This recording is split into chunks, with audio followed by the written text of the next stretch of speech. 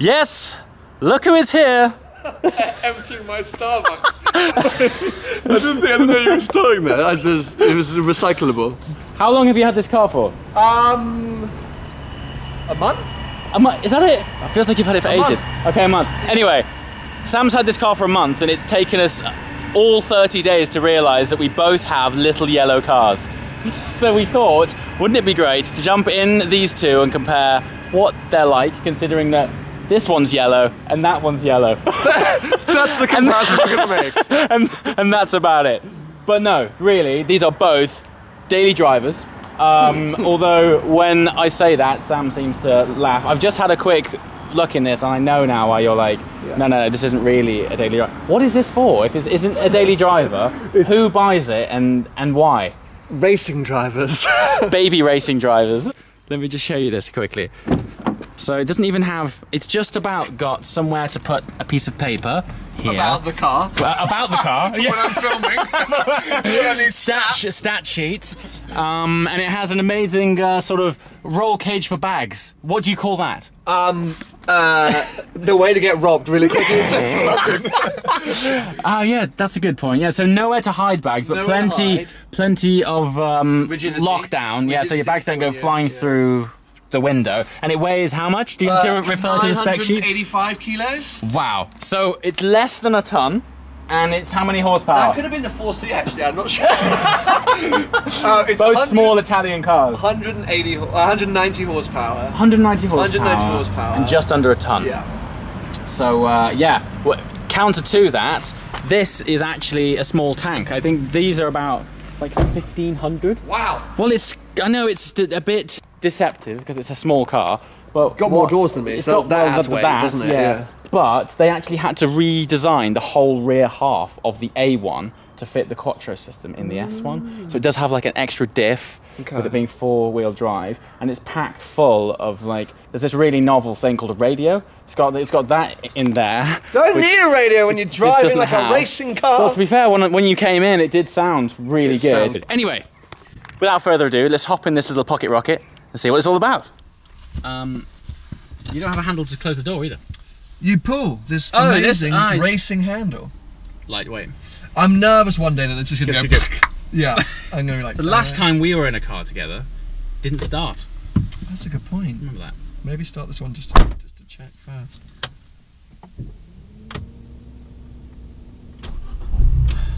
Nice. No drama. No drama. Okay, cool. Well, first of all, proper seats. Now, one of my criticisms with the S1 is the driving position, and this has the sports seats in it. Is crap. Okay. The driving position. Amazing. Well, I feel like it's someone's put. It doesn't feel like a seat. It feels like a chair. Okay, well, it feels like someone's put a chair. Have you driven a 500 before? Not yet. What do you think right now? Because a lot of people hate the driving position here because it's very upright. The thing is, I don't. Do these move? Other side. Do they like articulate? Yeah. Oh man! But it's more that you're quite high. This is luxurious compared to the GT3 though, because the GT3 doesn't do that. It's fixed buckets, and they are quite upright. That's the global sign for fixed GT3 bucket seats. Fixed bucket seats. You're going to a dealer. Yeah. Would you like these seats? I would like these ones. So yeah, so far I'm feeling quite at home because it's an upright. Sport mode is interesting. So does it change quite a lot when you press the button? Yes. Press sport mode, it changes. The riders are already quite stiff. Whoa! The riders are already quite stiff. Sport mode is going. You just hunk it down even more. But yeah, you get a lot. Everything's more. And I assume it's fixed rate stiff. There's no like soft button. No, there's no soft button, but all the dampers are adjustable, so you can actually lower the ride height to make it stiffer. Yeah, does it have with its lightweight ethos? Does it have plastic windows or anything like that? Like, no. Is the back window plastic? No, one thing which I would have loved, which you can get on the standard Biposto if you go and order it today, is racing slot windows. But because this was the record edition, it was this. You couldn't change any options on the record edition. Hey, it's nippy. It goes. It doesn't hang about. It doesn't hang about. It goes for sure. But it's sort of hilarious at the same time. Like it's got that character that I love because it's just stupid. Do you know what I mean? But do you know what? And I say this a lot, but for me, cars, it doesn't matter what bracket they're in. If they put a smile on your face, it's a success, right? Success. Well, I'm like, 2 minutes in this car and I'm got like cheek ache because I feel so funny in it. It's great. Oh yeah, there is a bit of torque steer. Yeah, okay, stick it in sport mode. Just this simple button here, like a really Halford's £25 button. Ooh, the dash has changed. The dash is lighting up. Oh, sounds nice. Yeah, some valves open. You get induction noise. Yeah, induction noise and turbo. If you're outside, it's just like non-stop. And yeah, it's a lot more responsive, I find. Slightly heavier steering too. Yes, it has. Yeah, it's got and a steering wheel. Hold on. One thing I will say is the steering wheel's at a funny angle. Yes. It's like tilted. It's like tilted forward. It's like a truck driver. Yeah. You know? If you drive a truck or a bus. What made you go for this? I mean. Okay, so yeah, funny enough, I went on a test drive for the Abarth 124 Spider. Okay. And they had the brand new Series 4 Abarth 595. Right. And they go in their typical Italian thing after lunch. I'm having some pasta. Yeah. You must drive the competizione. And a lot of my viewers on my channel will know that I slated the Fiat 500. So I was like, oh, whatever. Yeah. Like, I'm not interested. Like, come on, it's new. You love it. So I thought, screw it. I got some time to kill. I'll take it out. And I loved it. And you thought it was great? I loved it. It was the auto box. The interior was spot on. It was red with like a tan leather interior. And I was like, I never knew Abarths were this like cool. Yeah. So it was playing in my mind, and then when I thought, okay, time to think about replacing the F-Type, why not get a daily to free up my options of getting something mad? Yeah. Went in to talk about ordering a 595 competizione. Okay. And as I walked in, this was in the dealership, and I literally am the idiot who went, how much is that? That one. Yeah. And literally walked out of the dealership having signed the paper. So I didn't even go look at anything else. Yeah, that quick. I didn't test drive anything else. Blah blah blah blah. I literally walked in and bought this straight away. I mean, that says a lot about a car when it pulls the heartstrings that quick. Yeah. You just know. I just, you know, it ticks a lot of my boxes. It's got Ferrari paint. Awesome. That's the only box I have. Ferrari paint. It's got carbon fibre everywhere. It is completely pointless. I mean, it's the stupidest car that any human being ever actually is. Yeah. But I love it, and it's got so much character. I come out of shops and I see it, and I'm like, and you smile. Yeah, when you see it, you smile. Oh, Biposto. So cool. And how many of these did they make? Of the record, 133. 133. It is definitely a marketing gimmick. I'm not pretending for a second. But this ultimately, though, they still made 133. Yeah. 133 in this yellow colour, and you can go and buy the normal 695 Biposto today, and you can get the mad gearbox. Oh yeah, they have that like open linkage, don't they? It's called the dog ring. Rather than double layer, the dog ring gearbox, and it's open linkage, and it's proper racy. It's very like Pagani inspired, isn't it? You know. But I think around town would be a shit show. Yeah. Okay. Couldn't remember if you swore your channel or not. No, so yeah, of this model 133, I have already seen 3 of them though. What? You're kidding me? That's possible. So maybe Abarth are dodgy on their numbers as Ferrari are. Yeah. For me, I love having a little car. I love having a little car. Good. Yeah. Parking, getting around, negotiating traffic. I mean, but it's like cinema, shopping, just going into town, like generally amazing. But that's exactly so good. Yeah. And also, you see so many Abarths on the road that it kind of blends in, even though this is bright yellow and makes a stupid noise. But yours is more fun than everyone else's. Yeah. I like to think so. But the average person doesn't know. Like the average person's like, oh, it's just one of those little Fiat 500 things. But those that know, hello. Some idiot bought that. What? So right now, then, with this currently being your only car, long journeys. Yeah. How coming here? Is this your first experience? Okay, so when's this video going out? When do you want it going out? I don't know, but tomorrow. Okay, right. I'm getting a radio fitted to this car. Which is essentially, it's not a big secret, I've talked about it before, so it doesn't really matter when your video goes out, but what I'm saying is it's either been fitted already, right, I see, or it's about to get fitted. Right, okay. So that is essential, because on a long journey, you're like, when you say radio fit, you mean you're going to get one installed? So it can all go in here. You're going to strap a Bluetooth speaker to the roof, basically. Yes! Essentially. It's going to be like an old school 90s boombox in the back. You should get like one of those 8 tracks. Oh, you know, just so it looks a bit. Or a vinyl player vintage. Up here. Vinyl on the dash. I think it'd be great. Did you know? Bit of random trivia here. Vinyl sales. Outsold digital downloads. Mega. What on Go earth? vinyl. I mean, yeah, right. Well. Okay, so I'm glad you're backing me up on that, because everyone here would be like, bollocks. Yeah, bollocks. Yeah. It was only over a week period though, right? Correct. 1 week period. Yeah, 1 week period. Vinyl outsold, digital download. But even still, like, what? Go vinyl. Ridiculous. But so once music is sorted, yes. Apart from that, it's doable. Like it's definitely doable. Hard. Like like the drive here, it's it's the bumps on the motorway are just annoying. You go. Yeah. But otherwise, and it's fine. It's 5 gears. 5 gears. How is it in 5th when you're like razzing it at 70? Is it like? Is it? You know what's horrendous? That's exactly what the salesman said.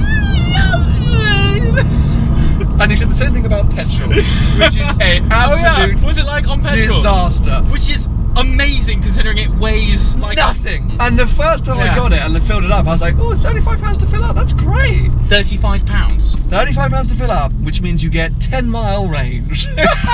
I'm not joking, I filled it up this morning to come to you. Can you see the... I mean, are we below half a tank here? You've just dropped below half a tank. Yeah, I literally, and that was like 130 miles, I think, from me to you. It is appalling on petrol. Atrocious on the old and worse on the motorway. Usually you go on the motorway and you get better. Yeah, you're like on a run. Yeah, over the grow. But sure. It's worse on the motorway because I guess you're going over 50 miles an hour and it's just like. Right, now we're on a nice road. Okay. I'm gonna drop a car. We're in sport mode. Have it. Oh yes, a little torque steer. Yeah. When you really don't stand out of roundabouts. It's really out of roundabouts. It's really quite scary if I'm honest. Front wheel drive with all the weight at the front. There's no weight back there. Sure. So if you lift off oversteer into a corner, it might step out on you nicely. Absolutely. And it's so small that you just. Yeah. That is something else. It's so small. It's so small. No back seats. Like everything's just going through that little town back there. Like flipping through. So good. And it's definitely smaller than the S1. Oh, so that would have been us. See that's a Fiat 500. That's a Fiat 500 in a field. You didn't see that. That looked bad. Yeah. That looked fairly fresh as well. There was still smoke from the airbag. Yeah. He was okay though. He was alright. The guy was up and walking around. As we were talking about lift off oversteer. That's what I mean. Probably take it steady. God, I expected road noise to be louder actually. Oh, did you? Yeah. Oh, that's interesting. But it's okay because it's stripped out. I mean, it is really it's stripped out. Very limited sound though. So one thing you might find on your GoPro footage, which maybe not, it can sound quite tinny in here. It'll never be as bad as the LT. Okay. The road noise on that is shocking. But I think, do you know what? You don't notice it, and this might be the case with this, because I don't notice it when I'm driving. When I'm in it, because you're experiencing the car and you're getting along with it, it's not until I look back over the footage that I'm like, oh, I was sitting in a vibrating sardine can. You know, this and everyone's like, you gotta get a proper mic for that thing. It's killer. Yeah. It's killer. Yeah. That's always the way. I want to know your take on the S1. I just can't wait to be comfortable. That's all. I just literally can't wait. How's that feel? I feel very low down. Yeah, that's what I'm saying. It's quite the Biposto is quite. That's novel. Beats. This is amazing. So this has this like, if you turn this knob, you hear that.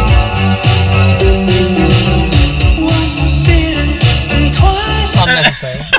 Unnecessary taunting there. 6-speed manual. 6-speed manual. Quattro.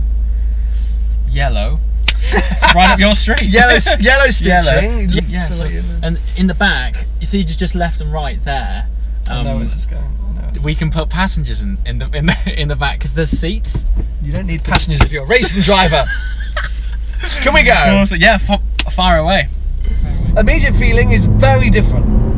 In terms of? Okay, gearbox and gear lever. Yeah. Like a lot more clunky. Okay. So I don't know if you picked this up in the Abarth. Like it's quite a soft. Yeah, throw. it is. Yeah. You're like, am I in the gear? Am I in gear? This has got a lot more feel to it, and it's a bit further away as well. So just getting used to all of that. One of the problems I had in the Abarth was it has 5 gears, so I kept going to reverse. Into 6, and it wasn't there. Yeah. That is quite worrying. My immediate bit, this feels like a car. Okay. Whilst that feels like a go-kart with a roof. With a roof. Yeah. This feels like a car, so it feels a lot more planted. It feels bigger. I would say it's not as much of a sense of occasion. No. Yeah, you know lost some of the sort of like a little bit of a pepperoni. You know, like some of that is gone. You hear that? I told you I'm getting a radio fitted.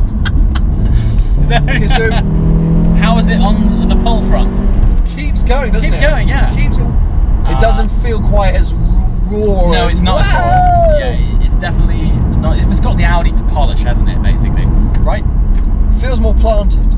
Yeah. Definitely feels really planted. Okay, cool. I mean, you can drop clutch in this in first, in the damp, and it'll just have it. Like, it'll just go. There's no, like, slip. Unless you fuck up. I mean, unless you do the clutch like that.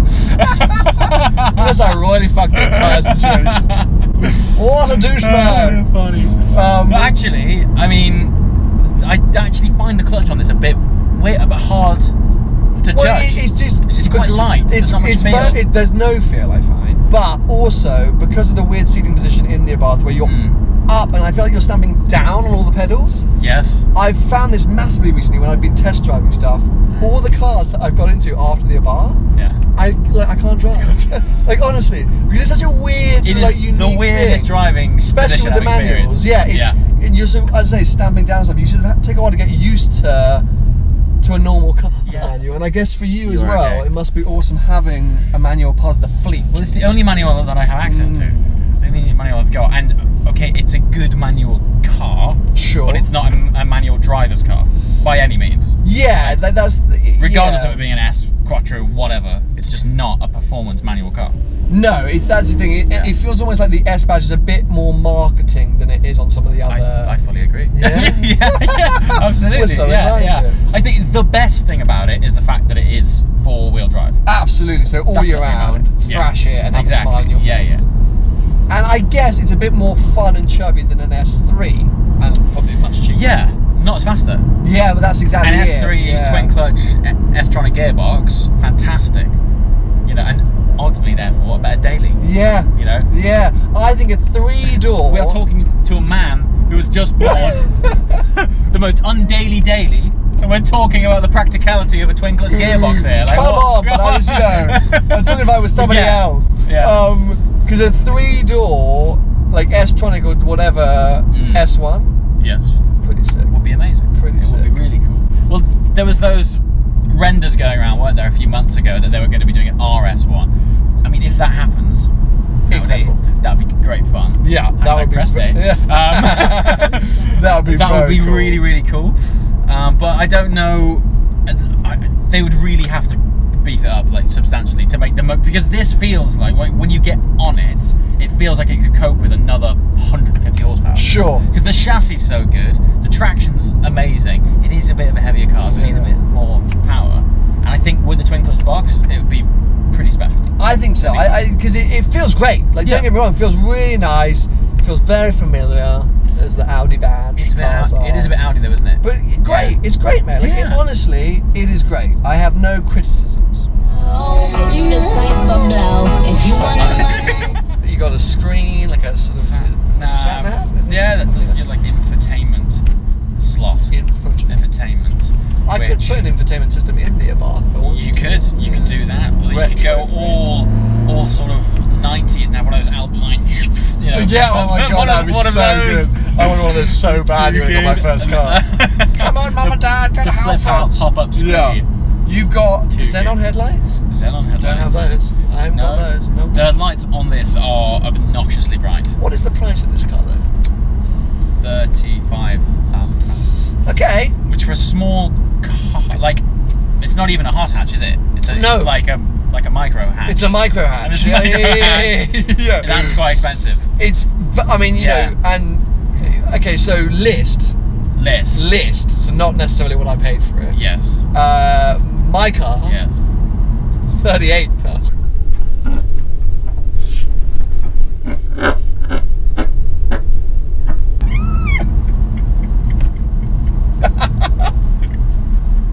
What on earth? Seriously? I will say on record now, and I haven't said it before, I definitely did not pay that much money. I paid nowhere near that much money. But list, if you were to go and order a Biposto today, no options, and you can put options, i.e. carbon fibre, i.e. expensive stuff, it starts at 38. Gee, I didn't know that. Yeah. I thought there was like 25. You thought they were like 15. I'm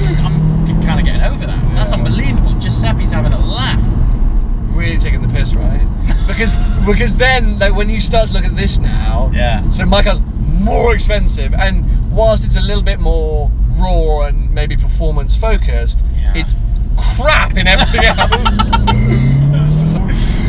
but yeah, so at that point, you're like, my car's a total rip-off. Wow. But I have to say, as a driving experience for me personally, it's much more up my street. Yeah. Even though this is a brilliant and much more suitable daily. I mean, we've only spent half an hour in that car, and it's just much more of a sense of occasion. Yeah. You know? And that's the, every time I get in here, I'm like, whee! Yeah. And of course, like, a lot of that is associated with back pain. But Putting on a brave face. Yeah. You know, it's yellow as well. It's nice. It's nice. Yeah. Imagine if it wasn't yellow though. It would be really boring. Yeah, I think I honestly like. It would be, right? It would be pretty boring. So next up, then, you're hopping in the GT3. I think so. Not part of my video at all. So if you're interested, Sam's currently car shopping, and you might have overlooked the GT3. I feel it's in your bracket. It's again towards the. I keep looking at the top end. I think everyone does, right? If you why not? Go if big you have or a go budget home, for everything, you always look at the top end. So the GT3, brilliant. You've obviously had it for a while. I just thought, whilst I'm up here and considering it was parked next to these two, very much so. Might as well go and have a look at it. Yeah. So after this, hop over here. Anyway, guys, as always, thanks for watching. I'll see you next time. Ciao.